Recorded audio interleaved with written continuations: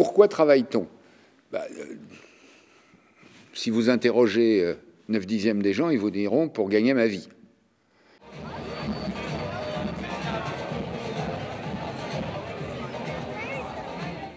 Foucault dit la domination, c'est faire faire quelque chose à quelqu'un d'autre.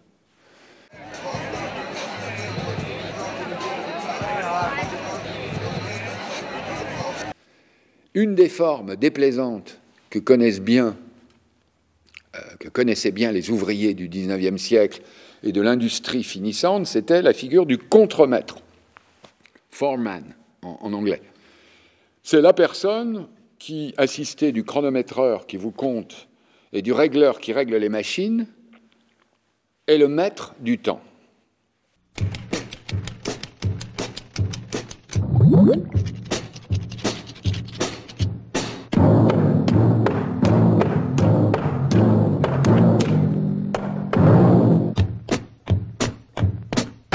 Et vous vous souvenez que Charlot, dans les temps modernes, qu'est-ce qui le broie dans tous les sens? C'est une machine qui compte l'heure, qui compte les minutes, tac, tac, tac, tac, tac, tac.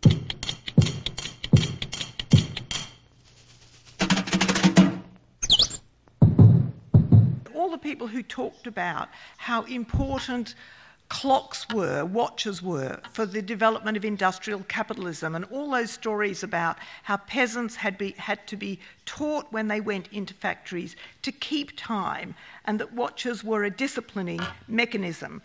Porque hubo que enseñar, disciplinar a los trabajadores para un determinado tipo de trabajo. Y ahí, claro, la gente antes en el campo pues era muy libre de trabajar, combinaba los distintos trabajos, dependía del clima, de la naturaleza. Y cuando pasas a la fábrica, pues da lo mismo que sea verano o invierno, que sea día o de noche. Ahí puedes trabajar 14 horas frente a la máquina, ¿no? Entonces había que disciplinar a los trabajadores.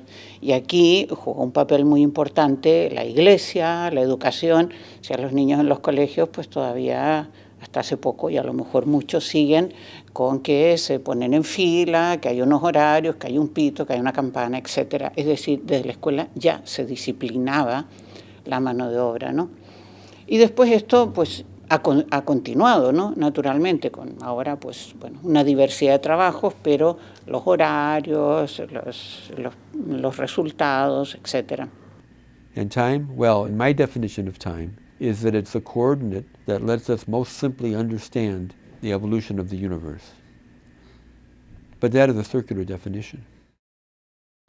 The old proletariat was exploited on the job in working time and had an industrial time regime. Got up in the morning, went to the factory, went home, if I still had energy, had some sex, went to bed.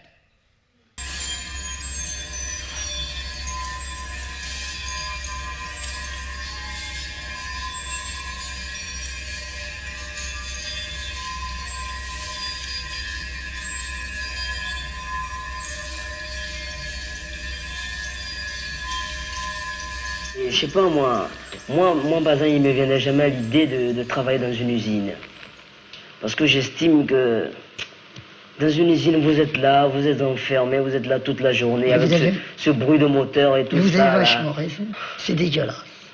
Je me demande comment on peut faire pour arriver à rester dans une usine. Comme vous dites, enfermé. On est contrôlé, il y a cette espèce de division qui se crée déjà entre ouvriers. En plus de ça, il y a la maîtrise qui nous harcèle, qui est toujours derrière nous, les contremaîtres. C'est ça, c'est vraiment dégueulasse. Went to school, went to labour market for 30 years, 2 years of retirement, dropped dead.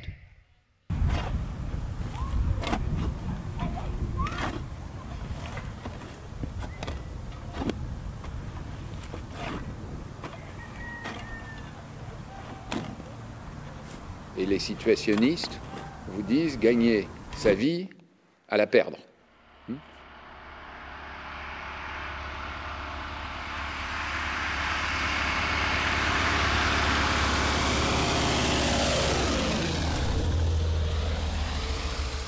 In the United States in the mid-19th century, when the Industrial Revolution was beginning, working people described wage labor as equivalent to slavery. The only difference was that wage labor is supposed to be temporary, whereas slavery is permanent. Actually, that was such a widespread idea that it was a slogan of the Republican Party. Abraham Lincoln accepted it. That was one of their slogans. Want to eliminate chattel slavery, literal slavery, and what they called wage slavery. No influence of Marx or European radicalism. This just came straight out of popular understanding. Ils refusaient le salariat agricole comme les esclaves noirs ont refusé les contremaîtres dans les champs de coton. Et c'est pour ça que le modèle de l'exploitation familiale en France a beaucoup mieux marché qu'une idée de sovcause ou de grande entreprise agricole.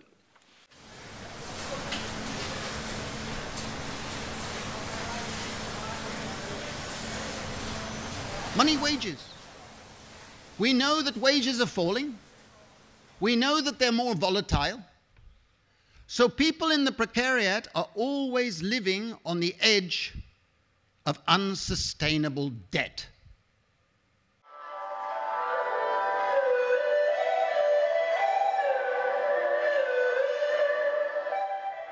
One mistake, one accident, you're finished, you're out.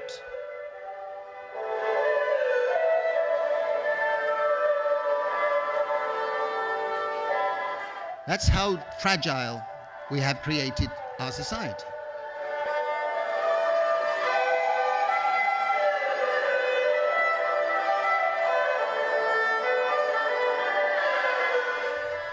So time is lived at the intersection of an array of social differences, in which some people's time is much more valued than other people's time. And in fact, some people gain speed at the expense of other people having to wait and be slow.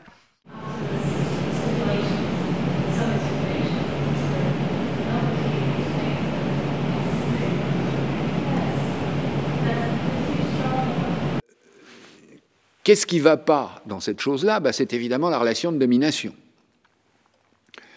Et même si les gens doivent manger pour vivre, commandement de la Genèse, enfin interprétation de la Bible, reprise par Lénine, dans le régime communiste ou socialiste, qui ne travaille pas ne mange pas.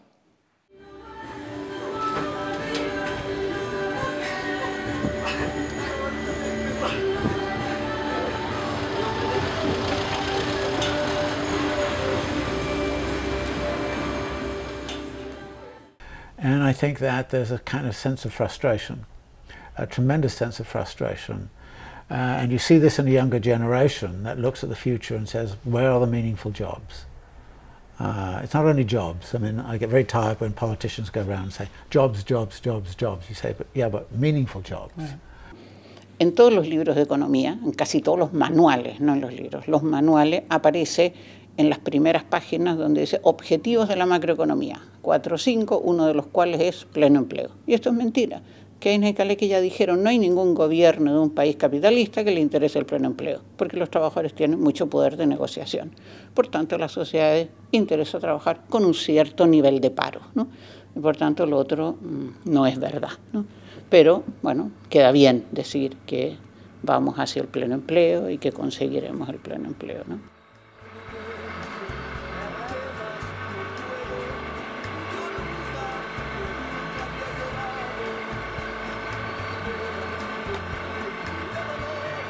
The biggest employers now are no longer of that sort. They're Walmart, McDonald's, you know, and the rest of it. And you talk to people who are employed in that and say, do you feel this is dignified work? And they'll look at you and laugh.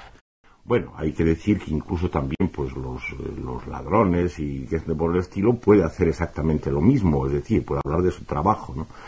Es curioso cómo también en estos sectores se revela que la palabra del trabajo constituye algo así como una adoración. Si a lo de uno se le llama trabajo, está en cierto modo santificado. Tiene que enfrentarse a los gritos e insultos de los afectados por las preferentes.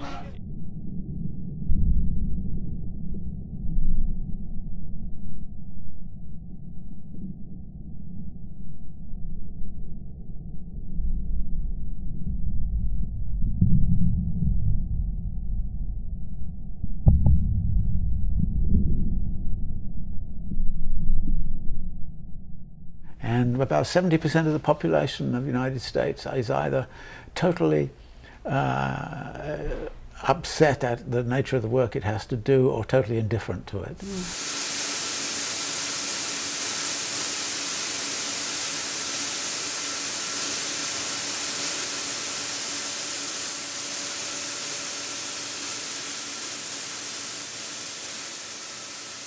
And even just yesterday at Davos, I heard that maybe 65% or 75% of the kinds of jobs may disappear. Is that really So I've heard those figures. a possibility? And, last night, I attended a dinner with several senior economists, Nobel Prize winners. The dinner was supposed to be about the new internet economy, but the economists really only wanted to talk about the impact of robotics and AI on jobs in the next few decades. I see two sides of the issue. One is that the notion that normal work means standing in front of a machine and doing the same thing 18,000 times a day, every day of your life. That's a fairly new notion. That's really the last 150 years or so. 500 years ago, someone writing science fiction, this might have been their version of catastrophe, of their dystopian future. And now we're worried that it's going to go away. Do we need to continue with a system where most people in the world are treated as machines? And I think the answer is no. Dejar el trabajo en el sentido capitalista, ¿no? Dejar el trabajo como trabajo enajenado, como trabajo abstracto, como trabajo que no realmente es una actividad sin sentido, ¿no? Para la gran mayoría de la gente. Qu'on soit exploité, on peut l'être, mais qu'on soit dominé, c'est insupportable. Et on va fuir la domination, par exemple, du petit patron, du contremaître, du petit chef. On va la fuir, pour quoi faire? Pour se réfugier, par exemple, dans des statuts où on a la sensation de revenir à son compte. Au moins, on ne dépend pas.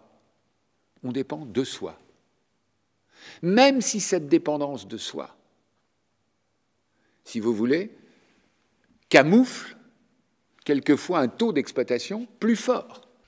All your aspects of work and labor are blurring together. You are exploited off the workplace, outside working time, as much as on it. And you are living in a tertiary time regime.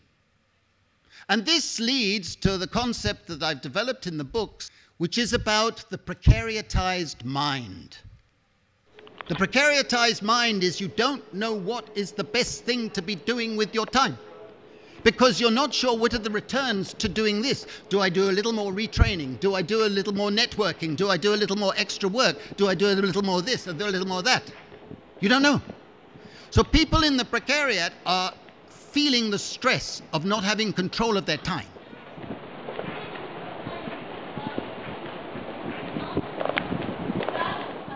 It's predicted that within the next 10 years, in all rich industrialized countries, more than 1 in every 3 labor transactions will be done online through cloud labor relations. It's hugely growing. This is not employment and it's not self-employment. It's people doing tasks. And it's part of the globalizing labor market that you're seeing people in Boston, in Madrid, in Manchester, competing with people in Goa, in Accra, in Manila, for the same jobs, the same tasks. Well, this is accelerating the downward pressure on wages and returns to doing tasks. That's a tremendous revolution that's taking place. And for the first time in history, we have a situation where already millions of people are exporting their labor without exporting themselves, without migrating. That's a fundamental change. And we haven't begun to understand how we respond to that process. This sense of alienation is producing, at this point, not an alternative political movement, but outbreaks of fury and anger, which are actually very, very difficult to predict and very, very difficult to control.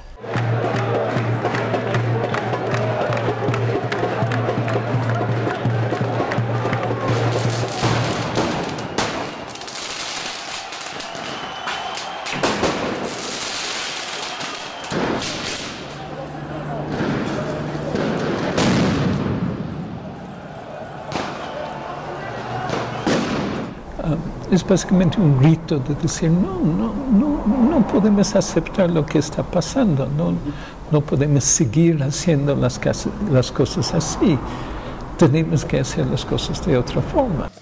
The question is, what do we replace it with? How do we engineer a transition to a society where people are actually doing things that people enjoy doing and are beneficial to others?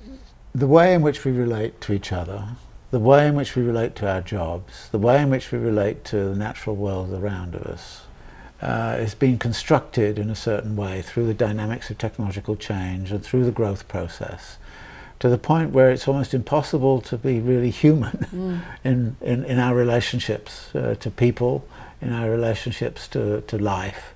I read to my children most nights. I enjoy doing that, they enjoy it, but it's not an economic exchange. So people can provide value to each other, and the question is, how do we make an economy out of that? How do people gain wealth and self-respect and a feeling of a position in society when the traditional notion of a job may be vanishing? Y desarrollar un hacer, una actividad que no es trabajo.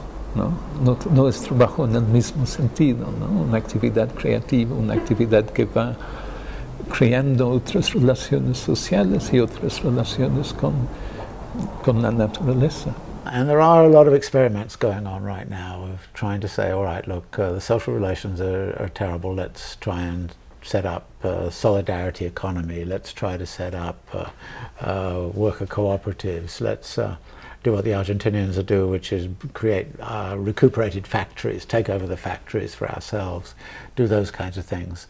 In a world where there's mass alienation from our relation to nature and relation to others, we're going to see responses which are not only outbreaks of fury and anger at the nature of the system, but also start to become, well, maybe locally you and I could sit down and start to construct something which is an alternative. So we're seeing a lot of that going on at various parts of the world. Y yo creo que eso es lo que está pasando, eso es exactamente lo que está haciendo la gente en las grietas, ¿no? La crisis del trabajo como trabajo abstracto, la búsqueda de otras formas de hacer las cosas, la búsqueda de otras formas de relacionarnos, ¿no?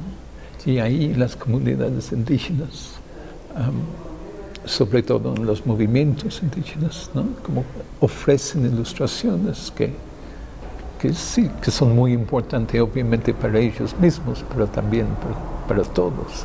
There's a good deal of, I think, interest in what might be called autonomous forms of organizing. So there's a great deal of suspicion of political parties. There's a great deal of suspicion about any appeal to state power and the like. But there are these sort of movements, I think, which I think it's wrong to call them anarchists because they're not. I mean, some of it is, but it's more about trying to create more sort of local democracy, local democratic decision-making structures, and I think this is a very, very healthy phase of innovation at that level. The big problem for me is how do we actually turn it into something which is much greater.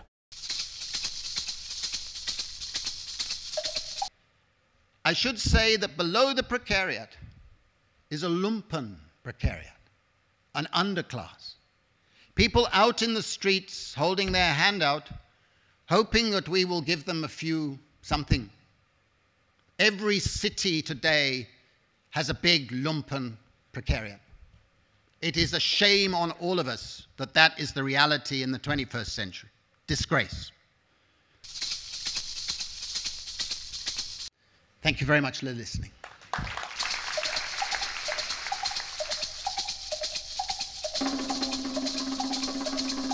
Anyway, thank you.